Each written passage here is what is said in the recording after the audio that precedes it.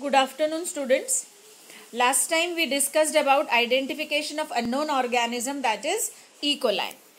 And when we studied about the identification of Escherichia coli, we came to know that the morphology of the organism is it is gram-negative cocobacilli and sluggishly motile. So when you observe it under microscope, it looks like this: gram-negative short rods arranged singly or cocobacilli, and the organism is flagellated. It is having peritrichous flagella, so the organism is motile.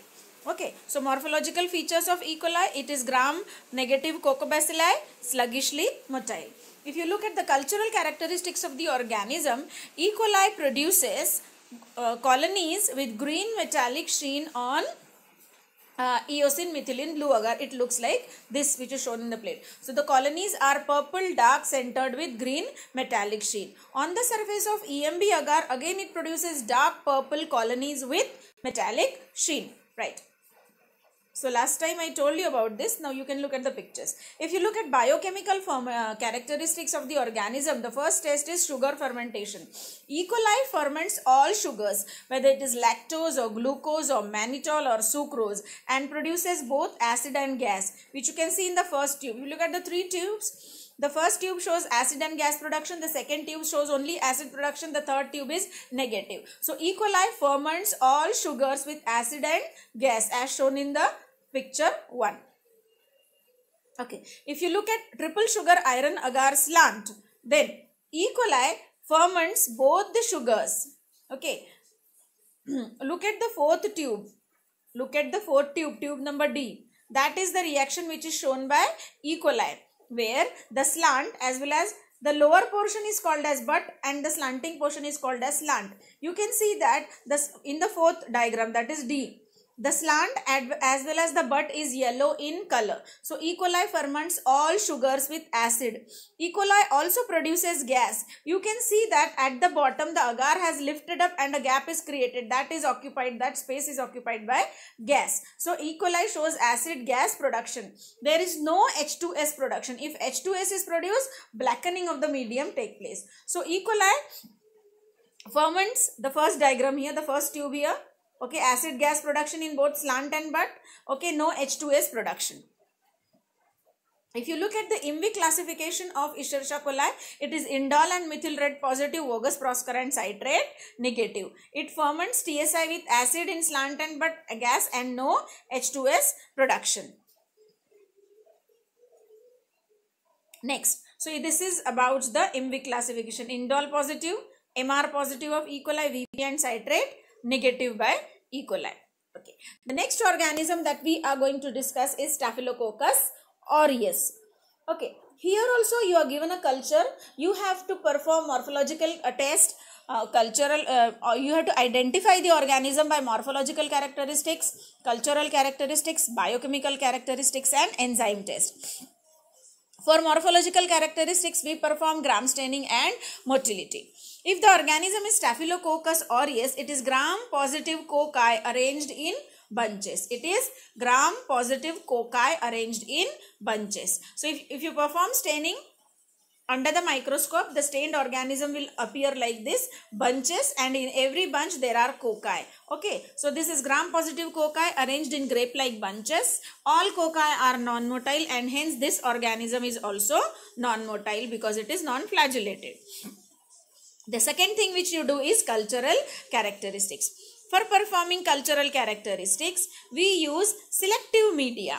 So selective media like mannitol salt agar. Mannitol salt agar is the best used medium as far as identification of Staphylococcus aureus is concerned. The color of the media is dark pink, reddish pink. Okay, if the organism that you have inoculated on the medium is Staphylococcus aureus, it will produce golden yellow colonies. If you use Baird Parker agar, Staphylococcus aureus will produce black colored colonies. And on blood agar, you can see beta hemolysis. That means on blood agar, the colonies will be surrounded by a clear zone where the red blood cells are hemolyzed because blood is present in the agar. Okay, so this is the diagram of mannitol salt agar In the second diagram, you can see half is yellow, half is dark reddish pink. So initially the color of the media is dark reddish pink and golden yellow colonies are produced by Staphylococcus aureus. You can see in the first diagram yellow colonies of Staphylococcus aureus, and in the second diagram two organisms. The half part where yellow color is there, it is Staphylococcus aureus. The half part where there is reddish pink color, it is Serratia. Okay. So this is the selective media. As far as biochemical testing is concerned, we first perform sugar fermentation test. Okay, S. aureus, Staphylococcus aureus ferments all sugars with only acid and no gas. You can see in the first tube and second tube, there is, in the last tube, the third and the fourth tube. The first and second tube are negative. The third and the fourth tube, there is only acid production and no gas. So Staphylococcus aureus ferments all sugars with acid and no gas. We call it anaerogenic fermentation. Anaerogenic fermentation. Okay. Now, looking at the biochemical characteristics, indole, organism is indole negative, sometimes weakly positive, MR and VP positive. Organism is what? Methyl red positive, bogus Prosker positive. Okay, indole negative or slightly weakly positive. Then when we perform enzyme test, organism is catalase positive as well as urease positive.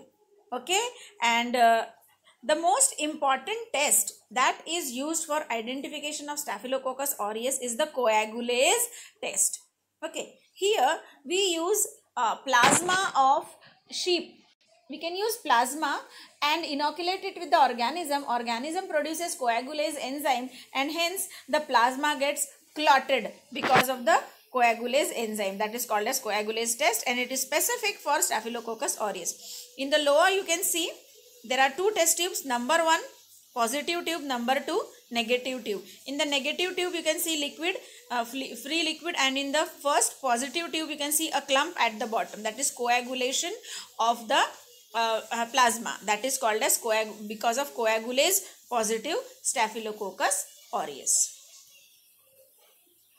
Okay, this is regarding urease test. This is a specific test as far as Staphylococcus aureus is concerned. If you have taken a urea agar slant, then the first tube, that is yellowish color, is shown by E. coli, urease negative.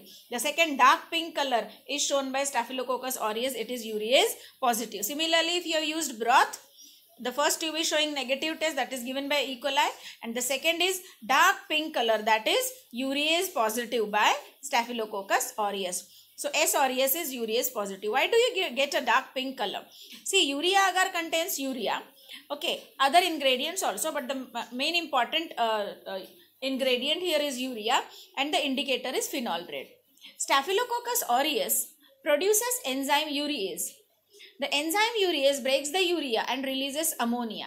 Because of release of ammonia, the pH of the medium changes to alkaline side, and at alkaline pH, the color of the phenol red indicator is dark pink. Okay, so you get this color dark pink, right? So urease test positive, and that is all about identification of Staphylococcus aureus. So if we look at all the other tests of Staphylococcus aureus, number 1, as far as culture morphological characteristics are concerned, it is gram-positive cocci arranged in bunches and non-motile. If you look at cultural characteristics, it produces golden yellow colonies on mannitol salt agar, on Baird Parker agar black colored colonies, on blood agar beta hemolysis. Matlab colonies are surrounded by zone of hemolysis, lysis of RBCs. If you look at biochemical characteristics and sugar fermentation, it ferments all sugars, lactose, mannitol, glucose with only acid and no gas. If you look at triple sugar iron agar, it will ferment the sugars only with acid and no gas. If you look at IMVIC classification, it is indole weakly positive or indole negative, MR VP positive and citrate negative. Okay, and the organism is urease positive, strongly urease positive. So you can see the pink color of urea agar, all because of urease enzyme produced by the organism. It also produces enzyme catalase.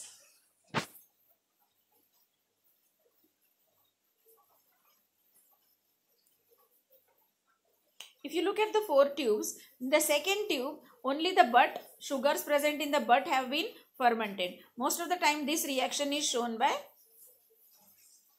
Staphylococcus aureus. So that is all about the identification of Staphylococcus